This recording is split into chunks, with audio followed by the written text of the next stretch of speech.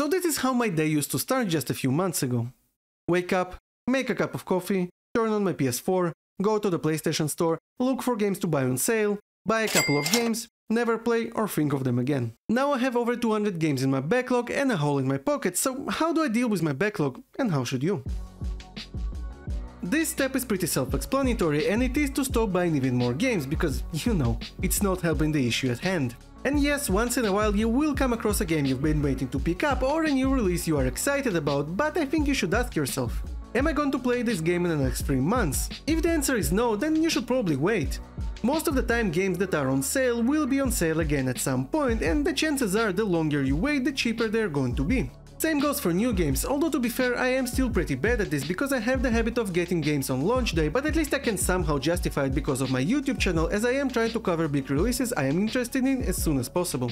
That being said, paying $70 is pretty steep, and sometimes by just waiting a couple of months you can get the same games for $50, like 2 of my latest pickups, Demon's Souls and Returnal. That being said, I didn't even play them yet, and I don't really have plans on doing so in the next couple of months, so I could have waited even longer.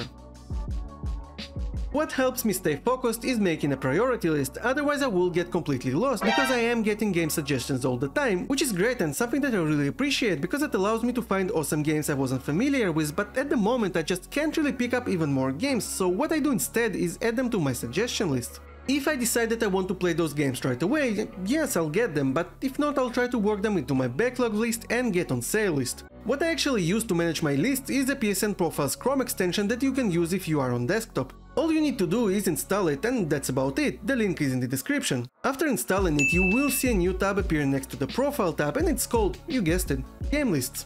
There you can create them, name them, add games to them, and move games around by just dragging and dropping. Not that type of dropping. Thanks to it, every time I don't know which game to start, I just open PSN Profiles and go over my backlog list. Makes all this process a lot easier. Also, because it's on PSN Profiles, you can even quickly access a guide and a trophy list to make sure that you are up for the challenge. I found out that if I try to play multiple games at once, I quickly lose focus, and some of them stay abandoned in my backlog with a couple of trophies pop. Yes, I am talking about Jak and Daxter, and I shamefully admit I didn't finish it yet.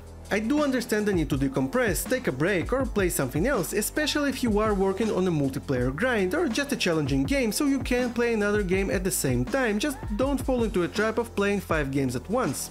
Another issue for me with trying to focus on multiple games at once is the fact that when I tried that, sometimes I would need to relearn the mechanics from the start. For example, I was playing Max Payne 3, Far Cry 3, Payday 2, Call of Duty Cold War and GTA 5 pretty much at the same time, and let me tell you, not only did I not finish Cold War and Max Payne 3 at the time, although I did go back for Max Payne 3, I had to relearn the controls and get used to them again when switching between those games, so it took me even longer to finish them overall.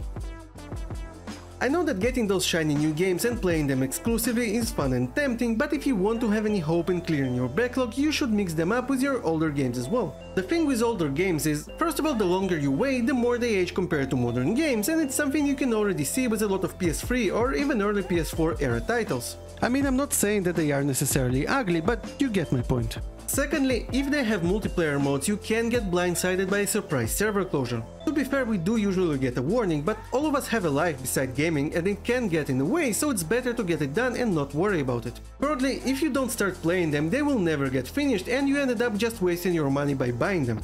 I'm not saying to ignore new games you're excited to play, by the way, just try to mix them up with games you've been putting off for a while. This is something that pains me to say, but sometimes you just have to let go of some of the games. I personally care about completion rate and it bothers me leaving games unfinished, and as someone who works to buy my games, I hate to admit to myself that I wasted money on a game I'll never play, but sometimes it's just not worth it.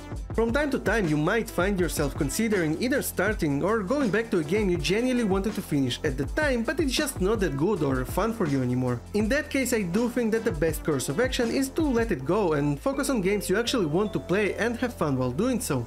I just believe that forcing yourself to finish games you don't enjoy is a one-way ticket to burnout from trophy hunting or even gaming altogether, something I'm sure you don't want. Let me know, do you have a huge backlog of games and how do you deal with it? Also, if you enjoyed this video, subscribe to me as I make gaming and trophy hunting content at least once a week. Thank you for watching.